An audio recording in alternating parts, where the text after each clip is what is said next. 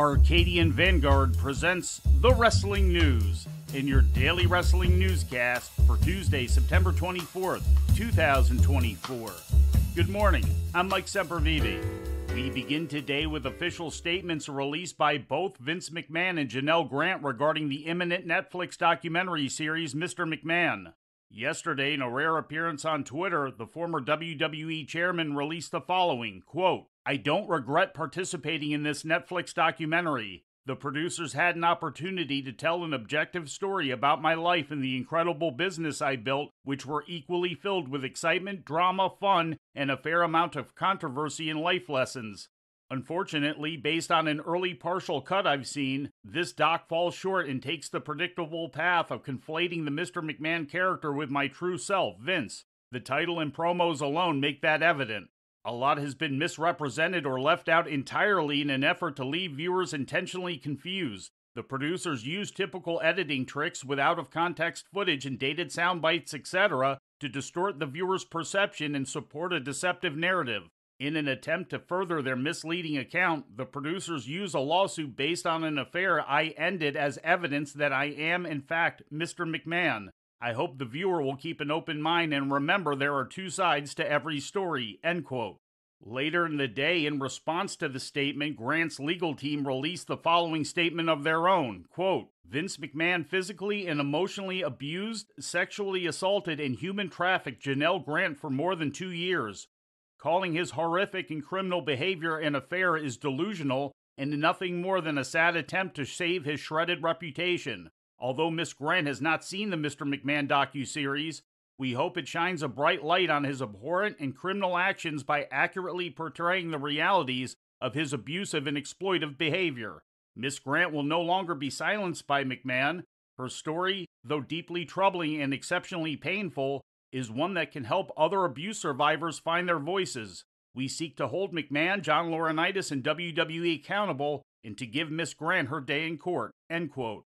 The documentary Mr. McMahon is scheduled to debut on Netflix tomorrow.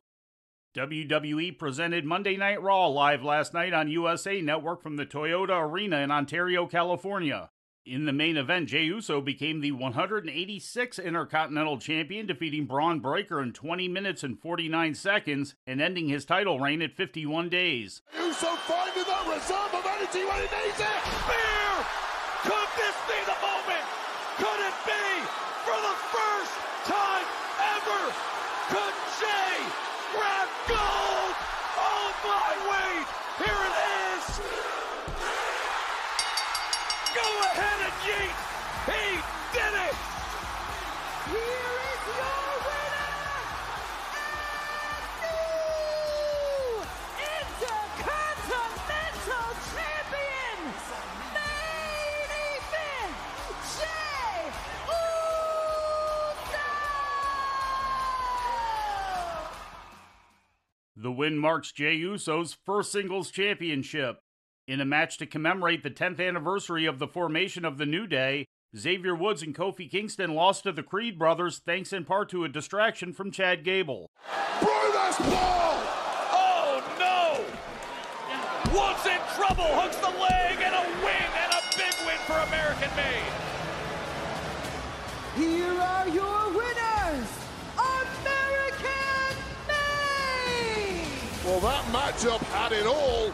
Chicanery, athleticism, outside interference. The scheduled match between Bronson Reed and The Miz never took place as Braun Strowman ran in and attacked Reed, leading to an extended pull-apart brawl involving numerous WWE officials and security.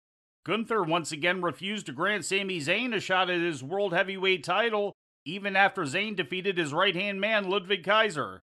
In other results, Io Sky and Kairi Sane of Damage Control beat the Unholy Union, Dragon Lee pinned Carlito, and in the opening promo segment, Dominic Mysterio revealed that he would be suspended above the ring in a shark cage during the upcoming Bad Blood match between Rhea Ripley and Liv Morgan. In ratings news, SmackDown drew an audience of 1.494 million viewers for its second episode on the USA Network last week, according to Programming Insider. That's the smallest audience for a first-run episode in its normal time slot in the show's 25-year history. That's also a drop of more than 13% from the previous week's USA Network premiere episode. The rating in the 18 to 49-year-old demographic was a .45, down almost 1/5 from the previous week's demo rating of .55. Later on Friday evening, AEW Rampage drew an audience to TBS of 327,000 viewers, the largest audience for the show since July 12th, and up 30% from the previous week's audience of 250,000. The rating in the 18 to 49-year-old demographic was a .12, which was the highest demo rating for the show since March, and up more than 70% from the previous week's demo rating of .07. In more WWE news, tickets for WrestleMania 41 will go on sale October 25th, according to an official announcement made yesterday. The event is scheduled to take place on April 19th and 20th at Allegiant Stadium in Las Vegas. WWE's deal with Hulu is set to expire this month.